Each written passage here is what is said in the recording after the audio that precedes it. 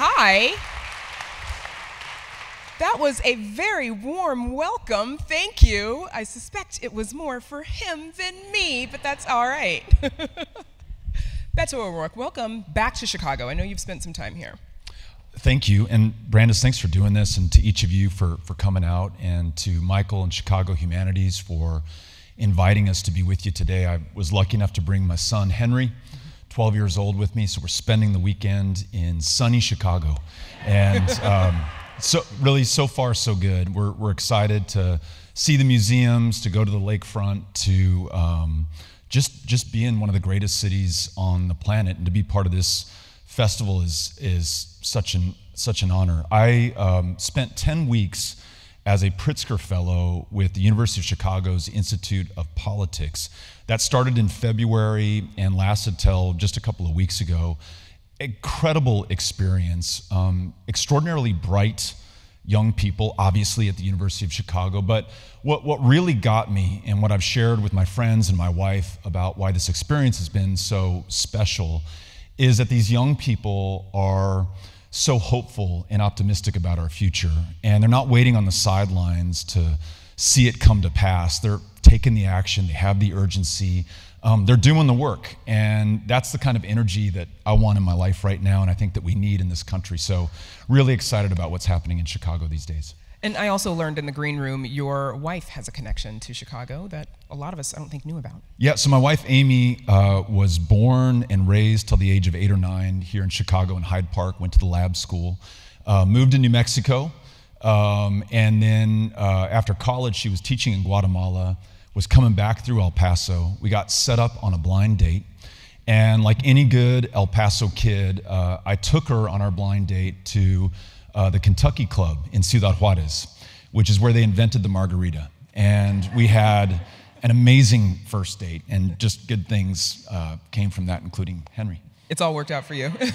Yeah. So let's talk a little bit about the book. You wrote this during the gubernatorial campaign?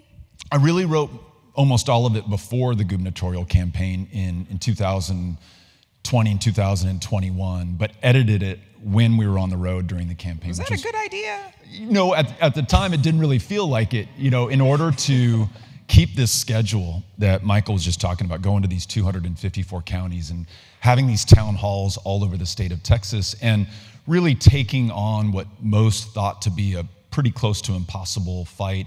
You know, you're burning at both ends every hour of the day. And so to find time, you just got to wake up a little bit earlier or go to bed a little bit later. But this book was so important to me because, you know, the race for governor, the race for Senate, my time in public office as a member of Congress, just the work that we're doing now as volunteers is about making sure that this country comes through against the greatest concerted attack on the right to vote and our democracy that any of us, no matter how old you are, have seen during our lifetimes. And we have to give this everything that we've got. And for me, this book is part of giving it everything that I've got. So I was ultimately really glad that we did this, been very happy with the reception to the book, and hope that as people read it and as we elevate the stories of those who fought these same fights before any of us were ever born, we can take that inspiration and example and put it to use right now. So one of the characters who fought that fight that you introduce us to in the book, and then we follow him through the book a little bit as well, is Dr. Lawrence Nixon. Tell us about him. This guy is amazing, and I don't know how many of you have heard the name Lawrence Nixon before. Though he was an El Pasoan, and I was born and raised in El Paso, went to elementary and middle and much of high school in El Paso, never heard his name until well into my adult life. This guy was born in the 19th century to a man who himself had been enslaved. Grew up in Marshall, Texas, which, for those unfamiliar with Texas geography, is in the upper northeast part of the state, very close to Arkansas.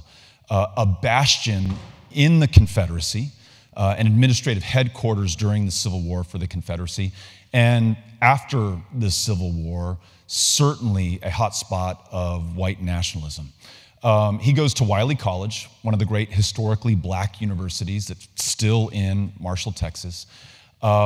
Graduates, goes to medical school in Tennessee at an all-black medical school, comes to work in Texas, and he goes to a city called Cameron, Texas. And he's practicing there for a couple of years when he is witness to a lynching of another black man in that community. And he realizes at that point that he's got to get out of Cameron and moves to the furthest western community in the state of Texas, my hometown of El Paso, which, again, for those of you unfamiliar with our geography, is on the border of Mexico and New Mexico. It's in the Chihuahuan Desert. It's in the Rocky Mountains. It's a base elevation of 4,000 feet. It is as unlike the rest of Texas as you can get and still be in the state of Texas. It is, I think, in part because of its binational character, just inherently a little bit more tolerant of people who do not look like the majority in the United States. That's true today, and I think it was true back then as well. He flourishes in El Paso. 1914, he starts the first chapter of the NAACP in the state of Texas in El Paso. He participates in every election. He's as civically engaged as a human being could be at that time, especially if he were black in a state of the former Confederacy. Well, in 1923, 100 years ago, almost to the day, the Texas state legislature passes what is known as the white primary law. And what the white primary law did effectively was ban all African Americans and pretty soon many Mexican Americans and anyone who was not quote unquote white in the state of Texas from participating in our politics, from voting for those running for office, for running for office themselves. And to be clear, this was not how many bubbles are in this bar of soap, how many jelly beans in this jar, can you pass this literacy test, can you quote from the state constitution. In black and white, in state code, it said if you were black, you were not going to vote in the state of Texas. So nonetheless, in 1924, the next year, this is the year that you have the big congressional and gubernatorial elections in the state of Texas, Dr. Lawrence Nixon pays his poll tax, goes to his normal voting location, Fire Station number 5 on Texas Avenue near downtown El Paso, waits in line, gets to the front of the line where he's recognized by the election judges, because this guy's never missed an election in his life as long as he's lived in El Paso. And they say to him, Dr. Nixon, you know we can't let you vote. And Nixon says, I know you can't, but I've got to try. And he takes a case to the local district court, loses, appeals, ultimately makes it all the way to the United States Supreme Court in 1927. This guy's had to wait 3 years to get this case heard and decided, wins the case. The Texas legislature then changes the law to get under the ruling. Lawrence Nixon goes back to the Supreme Court again, wins a second signal Supreme Court victory. This is now in the 1930s. The Texas Democratic Party, which was the only party in power in Texas at the time, and the state legislature again circumvent the Supreme Court ruling. And it's not until 1944, 21 years after he begun this fight, that you finally have the integration of Texas elections, at least partially, through another Supreme Court decision, Smith versus Allwright. So this guy, Lawrence Nixon, is an absolute all-time hero in my mind, a national treasure for this country, and is one of the few people who did so much, who so many of us have heard so little about, who needs the recognition and the elevation. So I put him front and center in this book. And one last thing, maybe a coda to this story. We begin the book by talking about every manner of depredation and brutality and violence in Texas prior to Lawrence Nixon's fight. Ballot boxes literally being stolen, people being murdered and lynched for trying to participate in their own democracy. Texas has been the epicenter of the worst crimes committed against this great democracy that we are justifiably so proud of. But Texas has also produced the heroes who overcome these challenges. Lawrence Nixon is one of them, but Lawrence Nixon's fight that I just described laid the path for another. Lyndon Baines Johnson, 20 years later, the first Texas president, writes into law the Voting Rights Act of 1965, which creates the first true multiracial democracy in American history. That moment is impossible without first the sacrifice, the struggle, and the service of Dr. Lawrence Nixon and so many like him. And these are the people who populate this book we've got to try.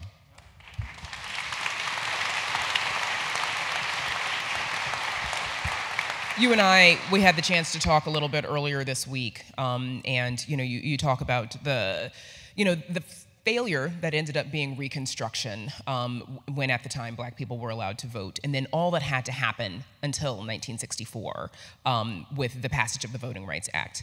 And one of your concerns is sort of timing with looking at where we are today with the encroachment of voting rights restrictions, and how long before there's another way to check some of the restrictions that have not just popped up, but that have been implemented since the Shelby County case.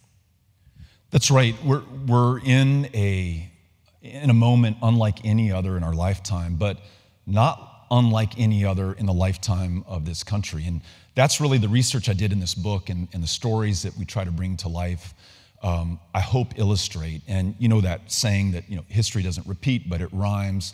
You certainly hear and see the rhythm of American history and this democracy that is not a straight line and is not always perpetually making progress. And a realization and a truth that I found in writing this book, and certainly being alive in America in 2023, which is that no victory is permanent. This fight will continue forever. You thought that we decided reproductive health care access in 1973, you could wash your hands of it and move on.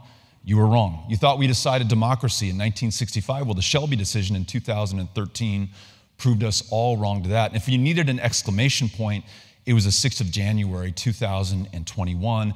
And that slow rolling insurrection, which unfortunately is alive and well throughout the United States of America today. Look at Texas, which since January 6, 2021 has imposed the most onerous restrictions on the right to vote and to register anywhere in the United States of America. It is harder to cast a ballot in my home state than any other place in the United States today.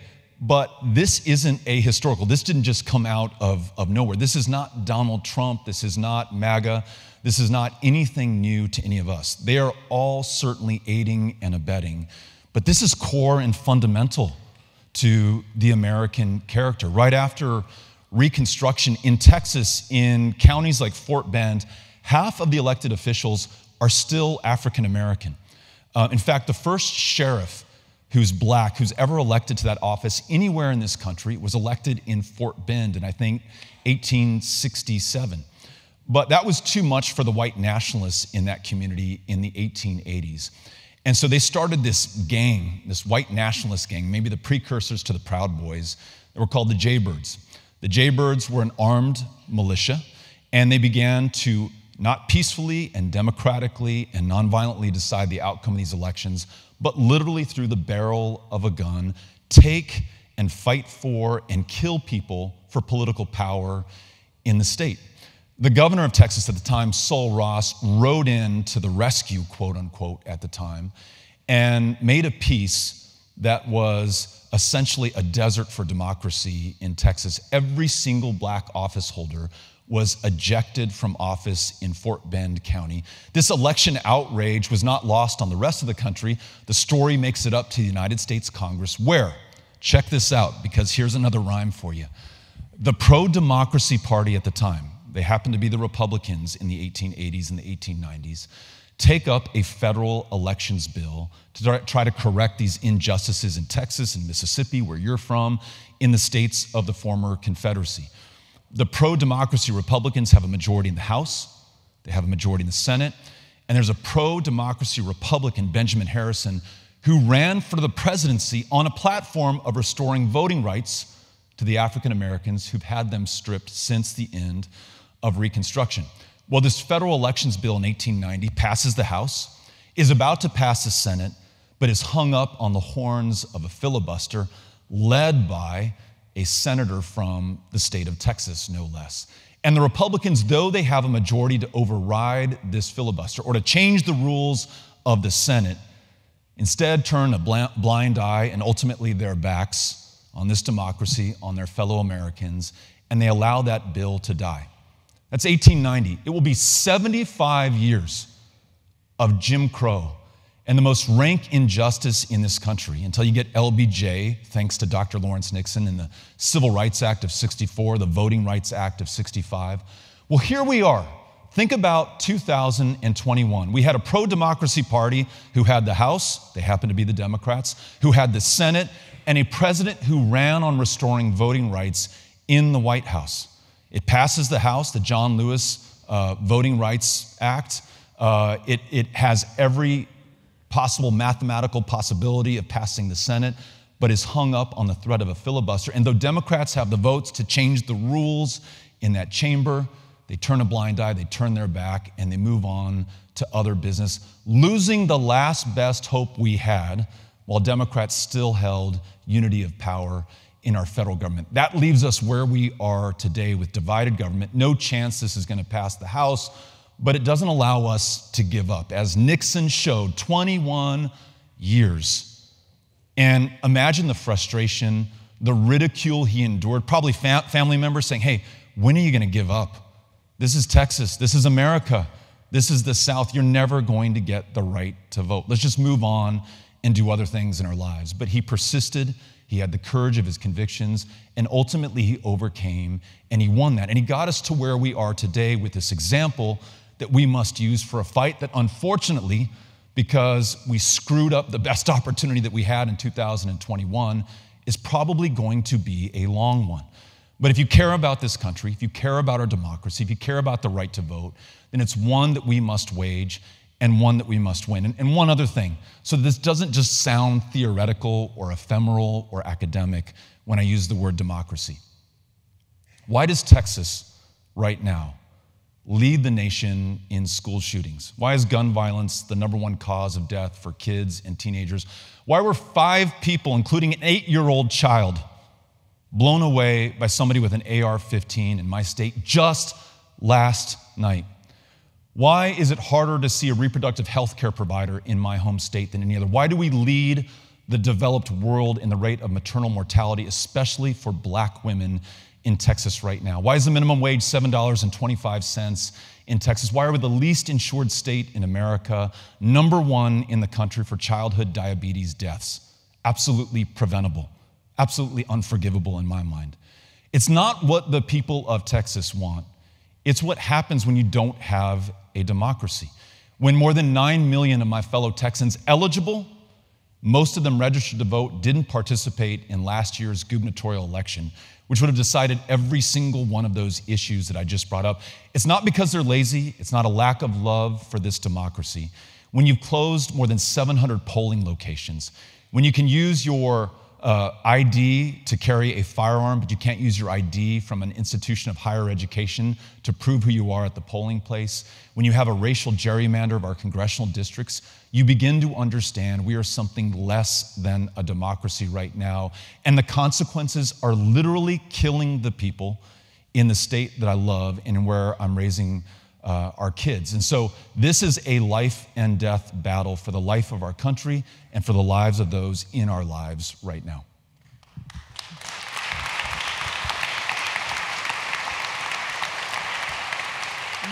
One of the things you just mentioned, 9 million people in the state of Texas eligible to vote, many of them registered to vote, but not voting.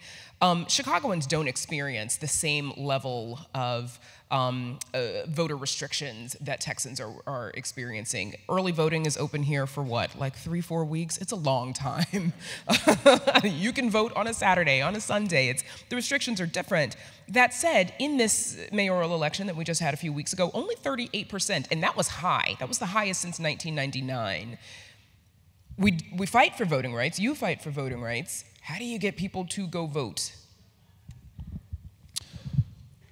Beyond removing restrictions that are in the way, and actually there are some brilliant people in Chicago who are pioneering in this, setting up polling locations within Cook County jails. Yes. For those who've not been convicted of a crime in a country where you're still innocent until proven guilty, but who have functionally before been denied their right to vote. Folks who are knocking on doors, people who are engaging young voters, 18 to 30 years old at the University of Chicago, and I got to meet a lot of them. That's really exciting. But you're right, it is not sufficient to the task at hand. And it's tough because we've probably never been more isolated from one another, more polarized politically on partisan or geographic or religious or other imaginary boundaries. And we're not having the conversations that revive civic life to the degree that everyone sees that they have a stake in the outcome of these elections. So I mentioned I was doing this wonderful fellowship at the University of Chicago, IOP, for about 10 weeks. And every week I flew into O'Hare, and every week I flew out of O'Hare. And every week I took a cab to Hyde Park from O'Hare, and every week back. And so I'd have about 45 minutes to an hour to talk to the cab driver. Every single cab driver I spoke with said that they were not voting. And I'd say, well, why aren't you voting? It doesn't matter. Whoever they elect, my life will be the same.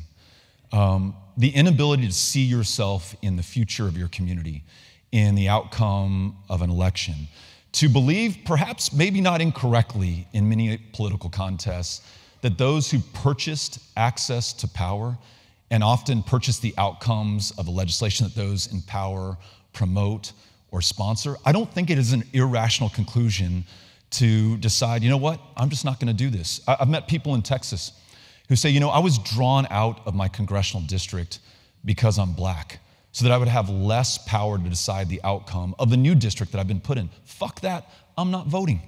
And I don't blame the person for doing that. And I've gotten off my high horse and said, listen, if you don't vote, then you get what you deserve, all that crazy stuff.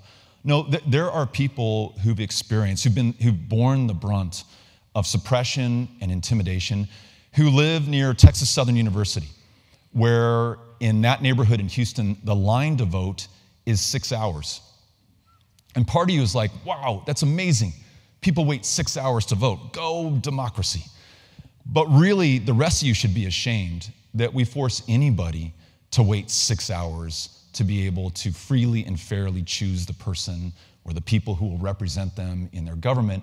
And it's not an accident, it's by design. I mentioned more than 700 polling place closures in Texas, almost all of them concentrated in the fastest growing black and brown neighborhoods in our state. So for every person who's willing and able to wait 6 hours, how many are working a $7.25 an hour job, which means you're working 2 or 3 of those jobs and doesn't have the time, or taking care of your folks or your kids, or don't want to suffer the indignity of waiting in that line? I don't blame them.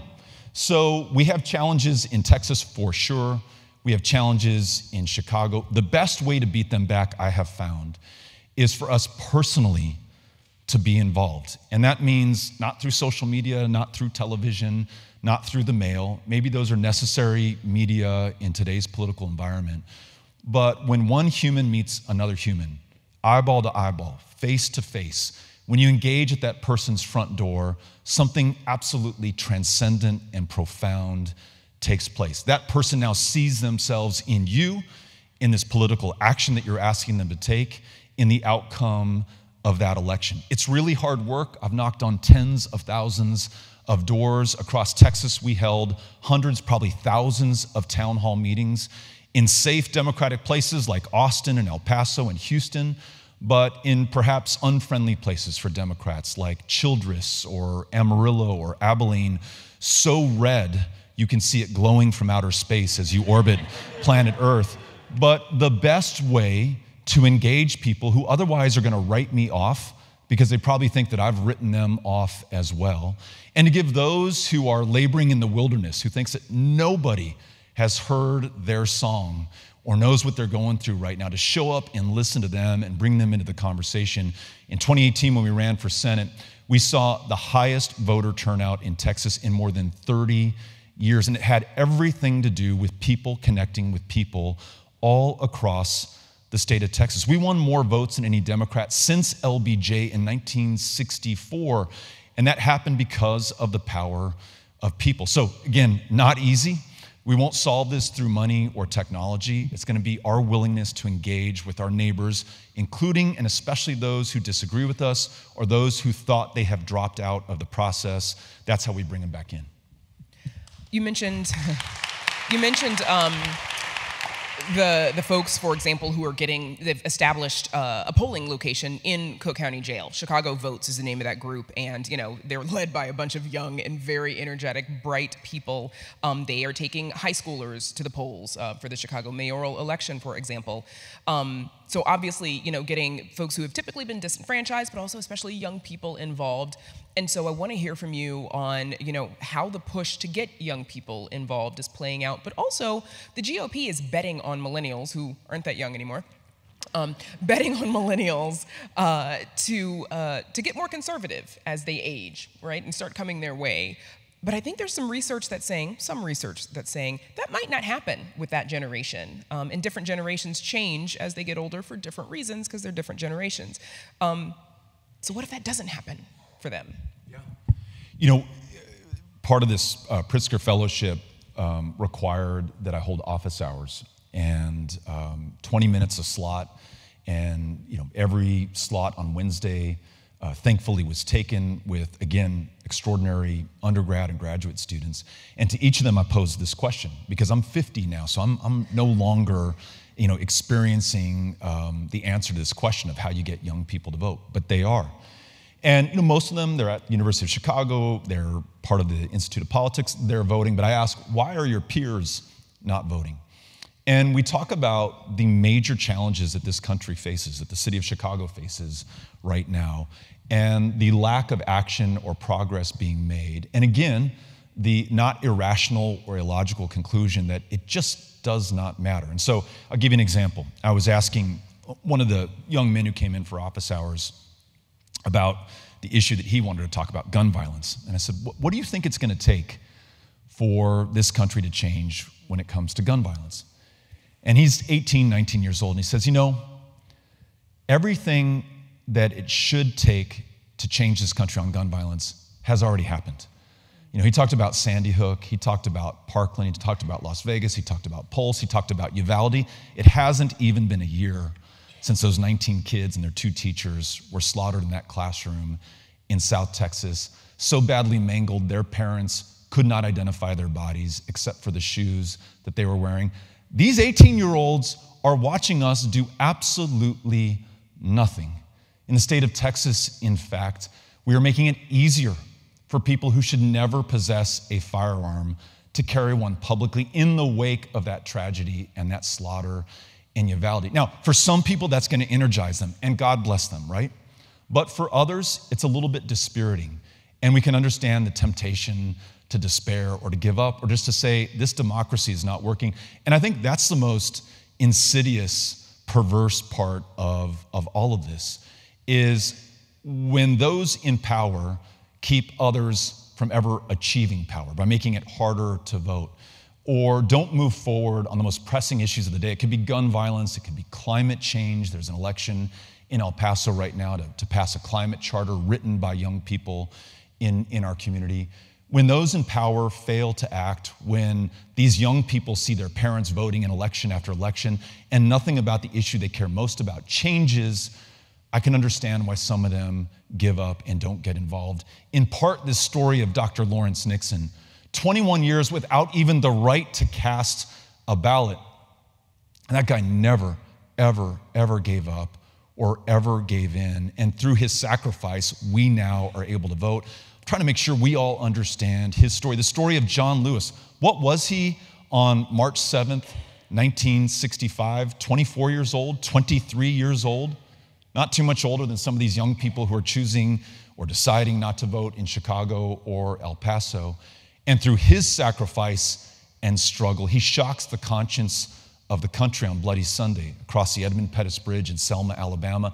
8 days later, think about the power that this young 24-year-old had.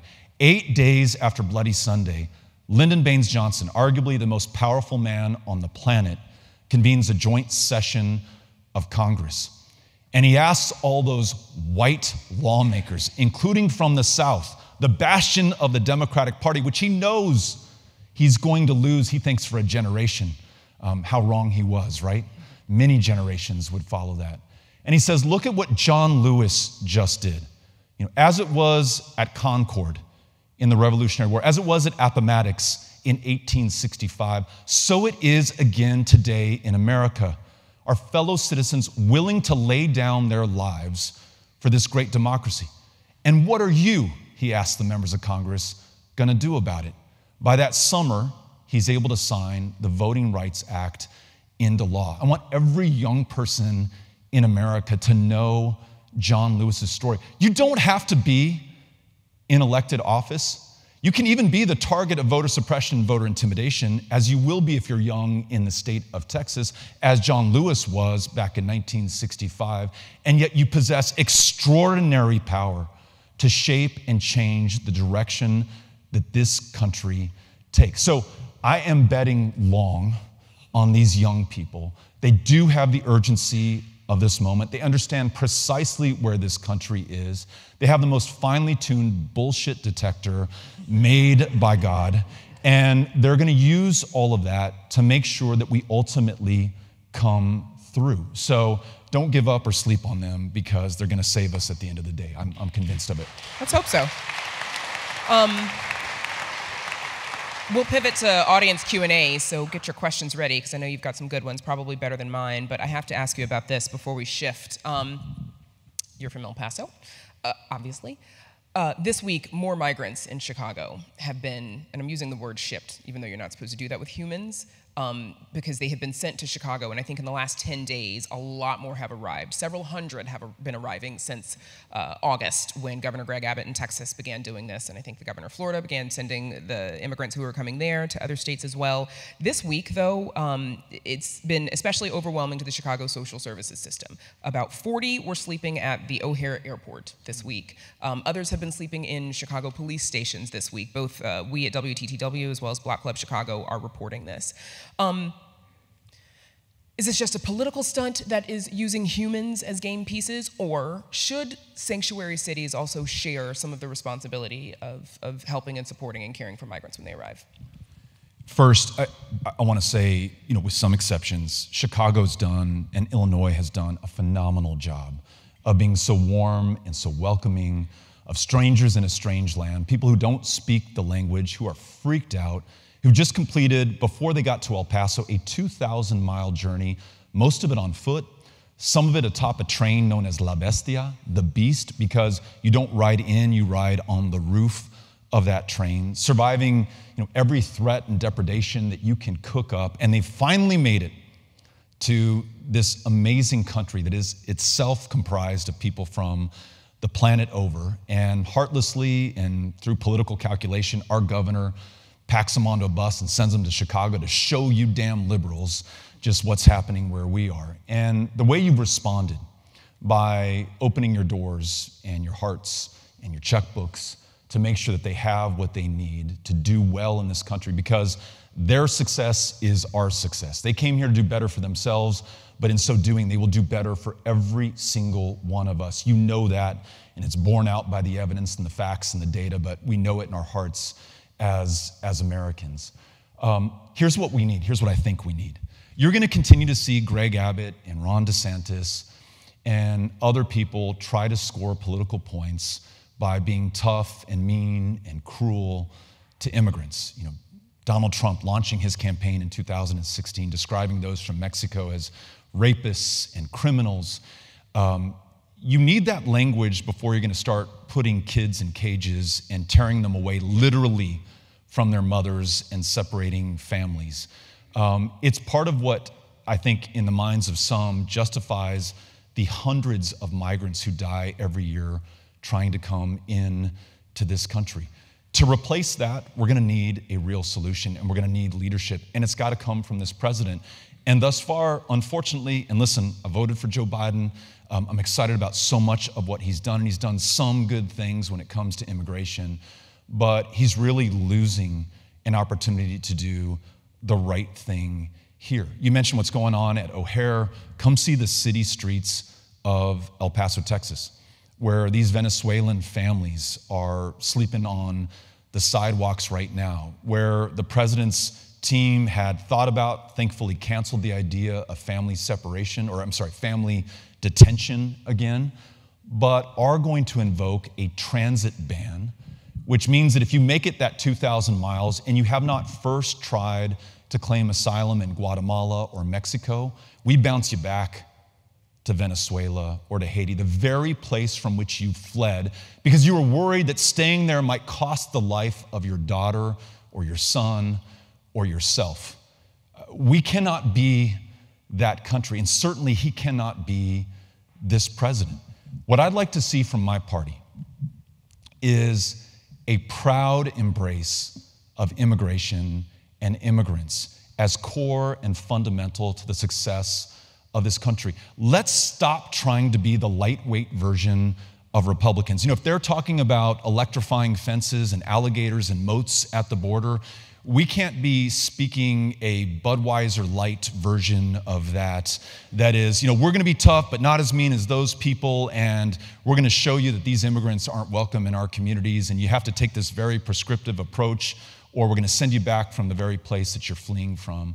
I think we need to have paths for those who are seeking asylum, who need refuge in this country, who want to come here and work and do jobs that no one born in America is willing to do for whatever reason at this moment. People who want to join their families that are separated by geography and thousands of miles. I say that we run on this thing, and I know, look, probably the political experts in the room would strongly disagree with me. That's probably why you don't hear any Democrat talking about this issue in these ways. But I think this is essential to our character and to our values and to who we are. And if you don't have that leadership from the president, you know what comes into the vacuum and the void? It's Ron DeSantis, it's Greg Abbott, it's this cruelty. Right now in the Texas legislature, they are debating, mark my words, they are likely to pass and the governor will sign into law legislation that will authorize private militias. So any person with an AR-15 can go out and patrol the border. Now, what do you think is going to happen at the end of the day with a policy like that? We are in desperate need of federal leadership at this moment, and I really, truly hope the president will step up and do the right thing.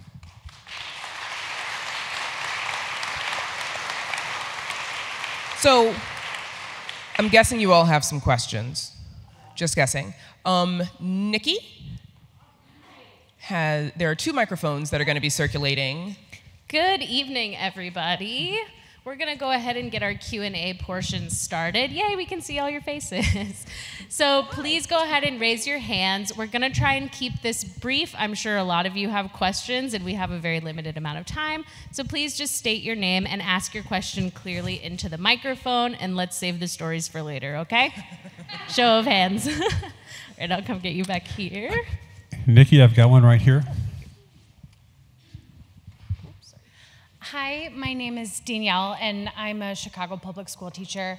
One of my questions is, right now I have 6th through 8th graders, and we talk a lot about getting, you know, those who are of voting age engaged and making sure they register, but how can we do more to tap into middle schoolers and have them track what's going on now so when they can vote, they are ready and they know what's going on?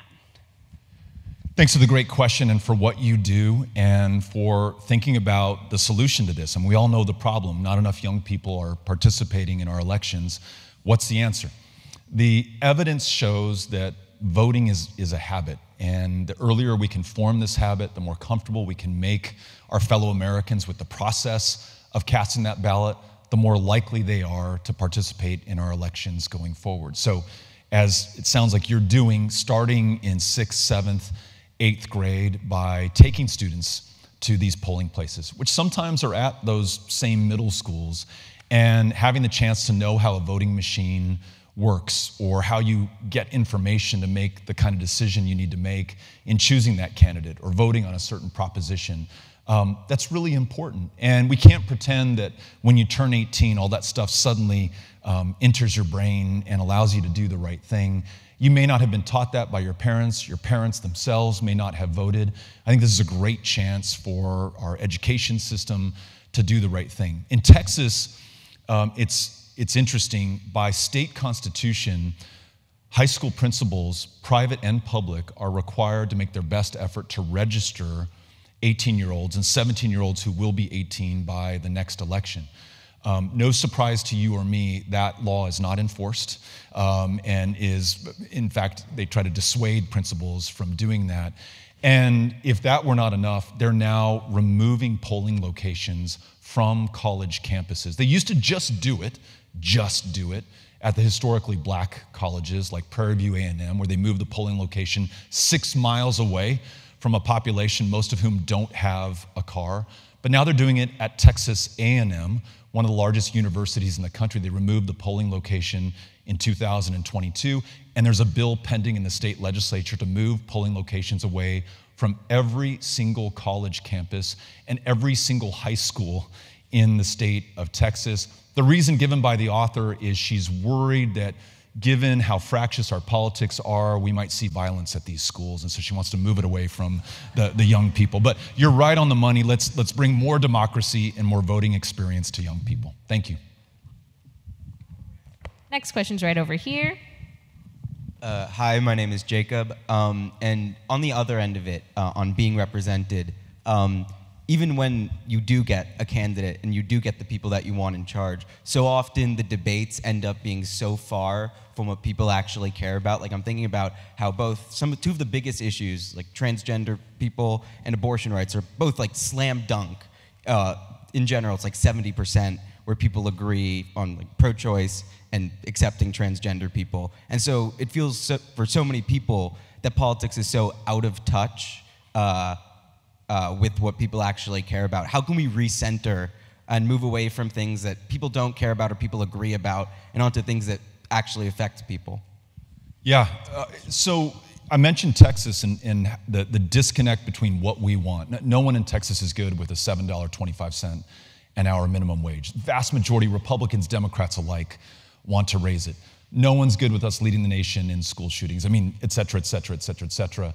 And that disconnect can dissuade somebody from participating. I mean, I guess this shit just doesn't work, so why am I gonna vote?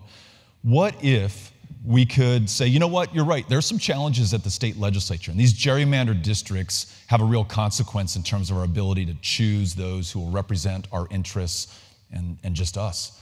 But what about local government, county government, which is really powerful in the state of Texas, city government, school boards, which are deciding these issues around critical race theory, and whether we can even discuss Dr. Lawrence Nixon in a high school classroom in the state of Texas? How fucked up is that? That's a question we have to ask ourselves right now. And yet, that is where we are. These local elections that might have 3,000 people participating in them in some school board districts, that might be a high turnout, can be won by going to someone's door and just, in the same language you use, talking about the issues that matter most to you. It's an election that you could stand for and win. One of the things that I've shared with other young people that I've met at the University of Chicago is there will never be the perfect time to run for office. You'll never have the right amount of money. You'll never be in the right place in your life. You won't have that experience or expertise that you think is just essential. And if you keep waiting, you'll never do it. And what we need is more people like you willing to step out there and run for these offices. And you would be surprised at how much better you can make people's lives from the school board, from the city council, from county government. And in addition, we begin building a bench of political power that can then stand for these higher offices at the state or the federal level. I think that's the best way to do it. Instead of just being frustrated at where we're not seeing action, find the places where we can make a difference and get after it. Thanks for asking. And it sounds like Beto O'Rourke just suggested you run for office. Yes, I'm with you. Hi, my name's Bryant. We're seeing a lot of, obviously, disenfranchisement with younger voters, and we rely on elected officials to, pass legislation that can move the needle. But what we're seeing now is a lot of lack of faith in our courts. We're seeing a lot of the Supreme Court justices getting involved with a lot of shady, backroom dealings or getting money.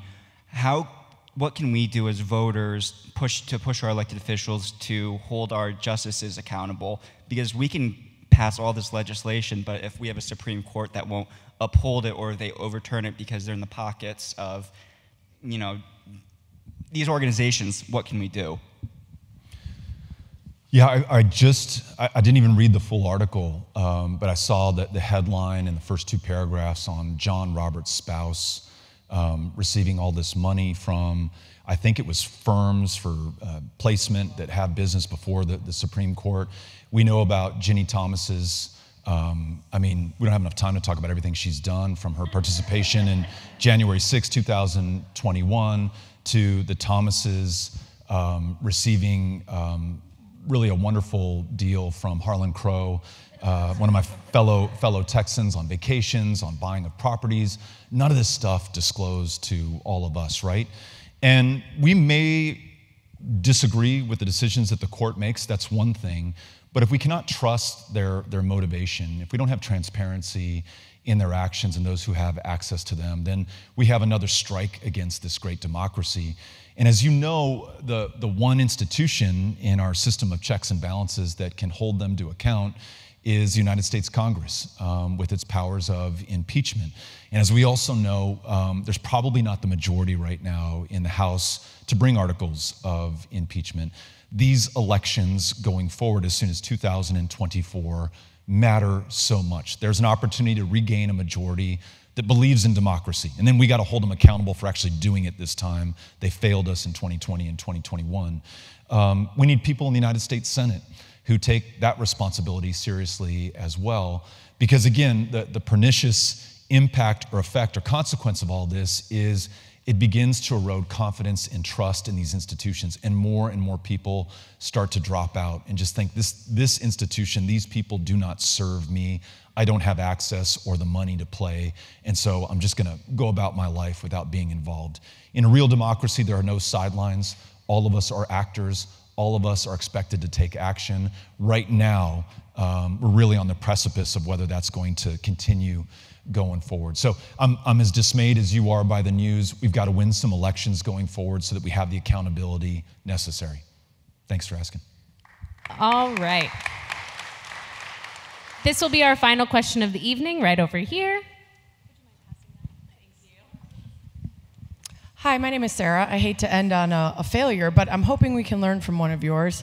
Because within our own, not anything specific, I'm hoping you're offering one up. Within our own communities and spheres of influence, we're usually looking to leaders like you to help explain how you get past the same barriers where we all seem to believe in a lot of the same things, but it's about convincing other people to join us. So we often hear about the ways that worked, the things that were successful. I wonder if you can offer up a policy, a strategy, an approach that you had that you can now look back on and say that was wrong or that failed and it influenced how you're going to move forward differently. Maybe we can learn from that. Yeah, thank you. It's so much to choose from here. One that stands out is the 2018 election for Senate in Texas. You know, at the start of that, I was a member of Congress, absolutely unknown to the rest of the state outside of my district in El Paso. And in the wake of Donald Trump's election, and I think an understanding that maybe all of us in this room had about where this country was headed, Amy, my wife, and I, almost immediately that night of the election said, we've got to do something different. What we are doing right now, serving in Congress, doing our best in these other capacities, clearly is insufficient if this just happened. We started to talk about running for Senate. And we decided to do it, and we ended up making a virtue of necessity and not having any money, not having any name ID, as the term goes in politics. And we just traveled the state. And I had the freedom of low expectations, no expectations, frankly. And there was no consultant worth their salt who would talk to me. I mean, I probably wouldn't have hired one anyhow, but you know, the only infrastructure of our campaign was our family, our friends, the people who'd been with us all along. And I just said what I thought. And I spoke freely and like a human being with others in every single one of those 254 counties of Texas. And as I mentioned earlier, it was really, really powerful. I mean, accidentally and by necessity, but really, really powerful in bringing people in. Visiting with young people and seeing young voter turnout up 516% from the previous midterm election. 500,000 Republicans voted for Greg Abbott for governor that year and voted for me for senator, split their ticket 500,000 times in the state. And yet, at the end of the day, we didn't win. We didn't beat Ted Cruz. What could we have done differently? That was a winnable race. Here's a mistake I made. While going to these very red and often coincidentally very rural places, making the case for what I thought I might be able to do in the Senate, the bridges that I wanted to build, the common ground that I could see in front of us, never really made the case about how dangerous Ted Cruz was. I felt like, love him or hate him, you've formed your opinion and there's precious little that I could add to that. Let's focus on the future and what we are going to do together. Again, it brought a lot of people in. It gave a lot of Republicans permission to vote for me. But without people who don't have the luxury of following the news, who might not even known that Ted Cruz was their senator, who aren't as disgusted by him as perhaps you are, and I certainly am, I needed to tell them the consequence of that guy being in office. And I remember very bright people calling me and saying, hey, love your positive campaign, Beto, love what you're doing, the bridges you're building, but you got to attack this guy.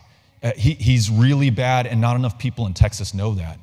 And I really wish I had taken that advice. I really think I would have won that race if more Texans understood. You know, at that time, he had not helped lead the insurrection that he did in 2021, but he had shut down the federal government for months. Veterans in our communities across the state of Texas unable to get into the VA. People killed in Afghanistan whose burials were held up because the Department of Defense could not process that or help their families or fly them out to where their sons were being flown in to the United States of America. That was Ted Cruz. And I also think it's incredibly important that we have the courage of our convictions always and speak honestly and truthfully about the things that matter most. I think I did that actually throughout most of that campaign. I wish I just had done it even more vigorously than I did. I wish I'd done it even more vigorously than I did in 2022, where we made a withering case about Greg Abbott and the cost and consequence of that guy being in office. But you know, standing up for what you really believe in, speaking plainly, describing the threat that the other side poses, and it doesn't have to be hyperbole. It doesn't have to be the sky is falling. I mean, there's enough truth out there about what the other side represents that we don't need to make things up. I think with a much sharper campaign in 2018, we would have won that. I would be speaking to you right now as a junior senator from the state of Texas. But let me close with this. I've had successes running for and serving in Congress, running a group called Powered by People in Texas that's registered more than 200,000 of our fellow citizens to vote. Obviously, our success with our family and our friends. I've been very, very, very lucky in life. But even these failures of losing these political contests, when I put it within the context of this larger fight and the place where that fight is taking place, the most democracy-compromised place in America today, the state of Texas, I feel really good about what I'm doing. And the more I remove my ego and myself from the equation, the more I think about people like Lawrence Nixon, who did this for 21 years with zero fanfare and no recognition, and yet won perhaps the most important victory in Texas history, then it's very easy for me to stay in this fight in whatever capacity, whatever role, whatever way makes the most sense for my fellow Texans and my fellow Americans. And so I'm going to continue to do that and learn from every one of these defeats and make sure that we apply those lessons to the work ahead. So thanks for the great question, and thank you all for coming out today. Really appreciate it. Thank you so much.